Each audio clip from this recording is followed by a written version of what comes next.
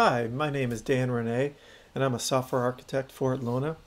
And in this video, I'm going to be going over how to integrate the Tesira DSP product line from Biamp into the velocity control platform. I'm going to first start in a room that's pre-configured with a few pieces of equipment and go from there. So to start, I'm going to add a new piece of technology to my room, and I'm going to search for Biamp. And there's my Tesira control protocol. So I'm going to add that.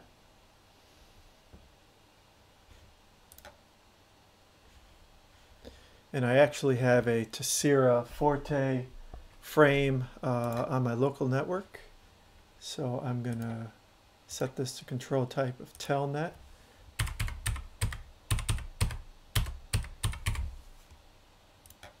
Port 23. Let's save. And we will get a connection.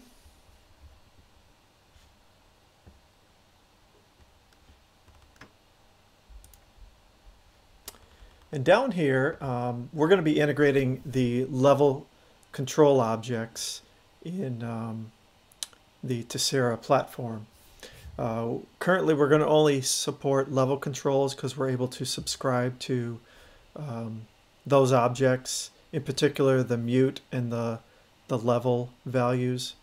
So first things first, we support importing controls from the Tesira software, as well as just adding your own manual control. So I'm going to go and show you where in the Tesira software we have a number of level controls.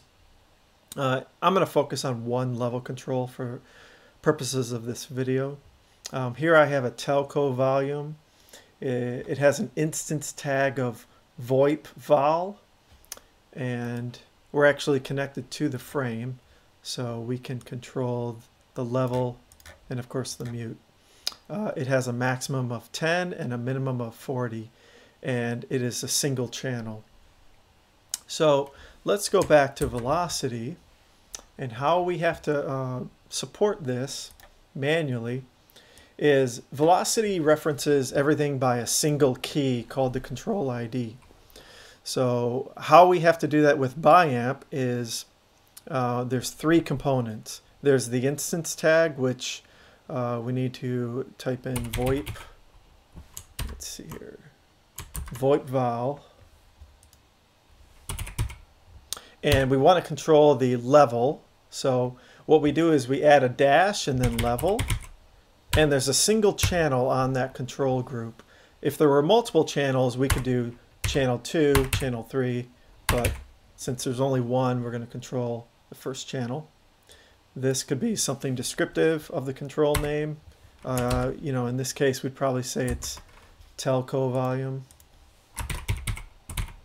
We'll just call it telco, and we can leave this blank or just, you know, name it something else. The type is a float. The minimum was, I believe, was -40, and the max was 10. Yeah. And the size is 0.1. And let's just hit save. And what that does is it reinitializes the connection to the Tesira frame. And we do that for a number of reasons, to start any new subscribers for those values.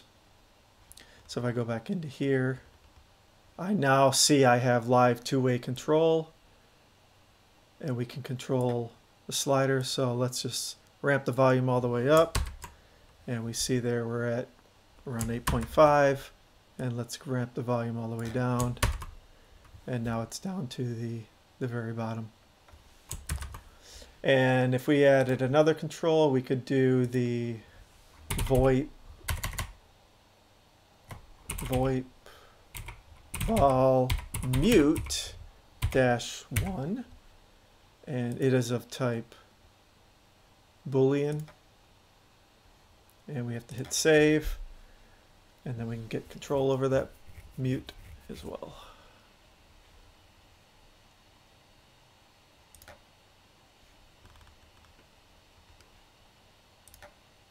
And now we just muted the channel, and we see there we've muted it. Let's go ahead and unmute from the Tesira software, and we see here we're unmuted here. So, and now if we want to actually control this in the control screen, we have to link it to the velocity controls. So we're going to link this to the master volume, and this to the master volume mute. Hit save.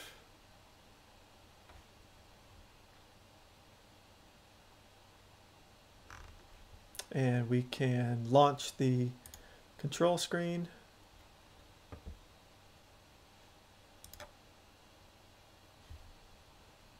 And now we have full control over that line from the control screen, which is really great.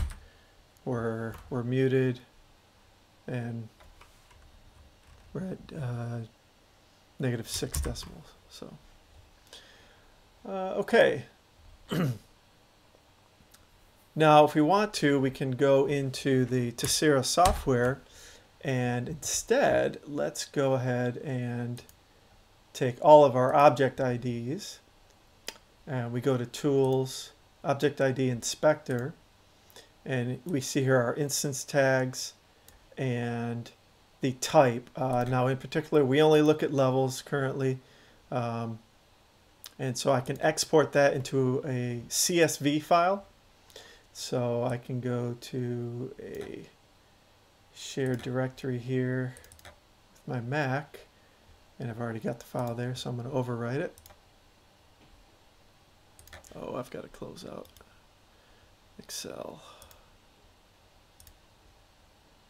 Got the file open actually. Okay. Try to export that again.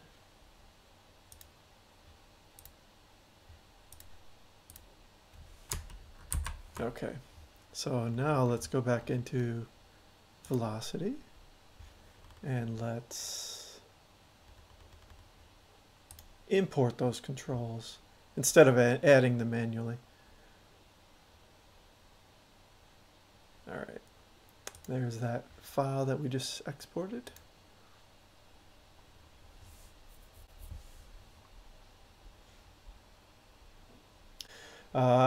As you can see there, now we have a number of new level controls. This looks like a codec volume, some sort of privacy level. Telco volume, that was the volume that we were controlling manually before. Now, one thing you'll notice is that the min and the max are not in the export. Unfortunately, we are not given those in that CSV. Now you'll have to go in and manually change these to the correct values. We do default the size to 0.1, so let's just go ahead and save that.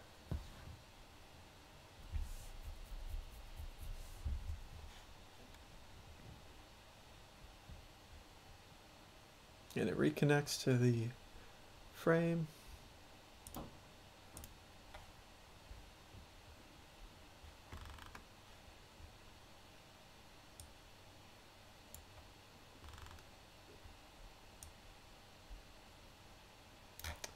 And here is my level 1, which we have full control over.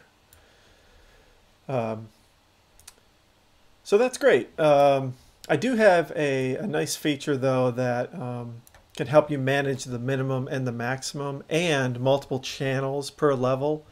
Unfortunately, the CSV that's exported does not have the min and max, and if there were multiple channels in this control group.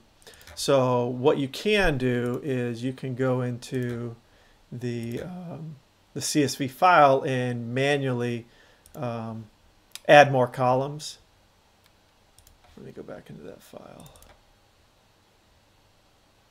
Object IDs, there we go. Okay. So I've allowed the ability to go in, and so you can add another column. So you want to really add the min. You don't have to put headers, but just for your purposes, it might be nice to know what's going on. So channels, the number of channels. So this is -40 to 10. And let's say if we had 2 channels in that line group, let's see how that imports. So let's go ahead and save that out. Overwrite that existing file, sure. All right, so let's go back into, and let's actually focus on those, on this VoIP. Delete everything but the VoIP, just so that we have a clear picture of what's going on. Me out here. All right, here we go.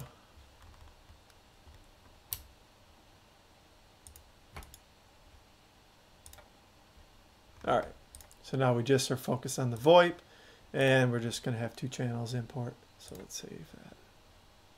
Yes. All right. Let's just re-import the controls again. And there's that file.